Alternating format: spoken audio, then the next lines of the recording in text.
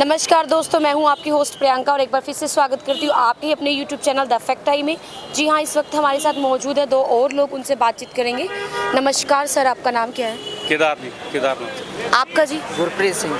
Sir क्या करते हैं आप? मैं जियो में माइक्रोवेव इंजीनियर हूँ प्रोजेक्ट। आप क्या करते हैं? सीडीएस के अकाउंटेंट हूँ। आप दोनों ही बड़े पढ़े लिखे हैं। आप ये बताइए कि आज समाज को ज़रूरत है बाबा राम रहीम जी की? जी बिल्कुल, इनकी बहुत ज़रूरत है। सोसाइटी में बहुत ही ज़्यादा करप्शन है, हमारे जैसे कि नशे हैं बहुत ज़्यादा, सोसाइटी में बहुत बुरा हाल हुआ पड़ा है। ड्रग्स से यंग लड़के मर रहे हैं, सोसाइटी में बहुत बुरा हाल हुआ पड़ा है। तो नशा बहुत ज़्यादा फैल रहा है जी सोसाइटी में, उसको बचाया जाना चाहिए। अगर आज हम जैसे लोग यहाँ पे खड़े हैं तो अच्छे हैं, स्वस्थ हैं, इन्हीं की वजह से हैं।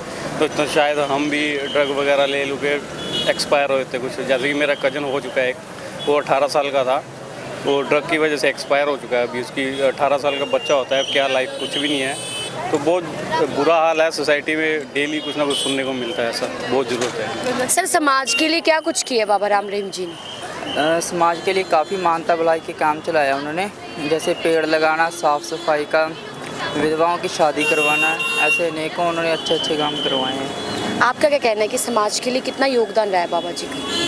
बहुत ज़्यादा रहा है जी। मेरे फादर थे, पहले वो ड्रिंक करते थे बहुत ज़्यादा।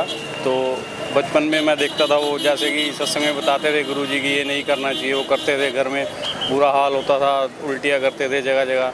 तो आज हमारा घर बहुत ही अच्छा, हम मेरी इनकम अच्छी है, मदर की, सिस्टर की, हम सब पढ़ लिख गए हैं गुरुजी की वजह से। तो हमारा उस टाइम बहुत अच्छे थे हम पहले फैमिली। फिर शराब वगैरह नशे किए, बुरा हाल हो गया घर का, दोबारा वो छोड़े, तो उन सब से बहुत सुधार हुआ जी हमारा। क्या डेरा में सिर्फ वही लोग आते हैं जो अनपढ़ हैं, अंधभक्त हैं? नहीं, ऐसा कुछ नहीं है। मैंने एमएससी किया है एजुकेशन में, टेलीकम्युनिकेशन में, वेल एजुकेटेड है। बहुत सारे मेरे आस पड़ोस के वहाँ पे जहाँ हम रहते हैं गैजेटेड अफसर लगे हुए हैं, वो सब आते हैं यहाँ पे, ऐसी कोई बात नहीं। सर आज के समय में कितना विश्वास है आपको अपने गुरुजी के ऊपर?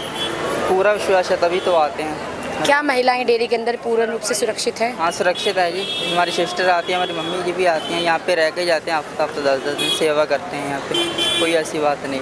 सर कैसी शिक्षा है डेरा सच्चा सौदा की, या यूँ कह लें कि कितना आपको डिफरेंस नज़र आता है जब आप यहाँ आते हो, बाहर जाते हो? सोसाइटी में जो है हम देखते हैं हमारी एज के यंग लड़के, उनकी सोच कैसी होती है, और यहाँ पे जब हम आते हैं तो एक अलग ही सोच मिलती है हमारे को, कि एक ऐसी पॉजिटिव सोच मिलती है कि सोसाइटी में जाना, हर एक को अपने जैसा समझना कि हाँ सब लोग हम इंसान हैं, हम भी इंसान हैं, भाईचारे का संदेश मिलता है। बहुत अच्छा संदेश मिलता है। सर सरकार से कोई अपील करना चाहेंगे आप गुरुजी के लिए? जी बिल्कुल, इन्हें देखना चाहिए। अच्छा बुरा, वैसे तो हमारा सिस्टम ही इतना गंदा और करप्टेड है कि इनसे उम्मीद करना बहुत बेकार है। यहाँ पे हर एक रोज़गार नहीं है, बहुत ही बेकार सिस्टम है हमारा, करप्टेड है। आप कोई अपील करना चाहेंगे आज बाबा जी के लिए? हाँ करना चाहेंगे कि उन्हें जल्द से जल्द छोड़ दिया जाए और आगे मानवता भलाई के काम और बढ़ा सकें। सर आपको लगता है कि जब बाबा जी पुनः समाज में आएंगे तो जो ये नशे हैं और तरह की कुरीति है, इन पे रोक लग सकती है पूर्ण रूप से? जी बिल्कुल, वो 100% लगेगी। सिस्टम सुधर सकता है, हम लोग ही सुधार सकते हैं यहाँ पे एक्चुअली। तो ऊपर वाले तो खुद ही सुधर जाएंगे, हम लोगों में ही सिस्टम में थोड़ी कमी है, पब्लिक में, इसलिए हम थोड़ा सा इस चीज़ की कमी है और कुछ नहीं। हमारे व्यूअर्स को कोई मैसेज देना चाहेंगे आप डेरा के बारे में?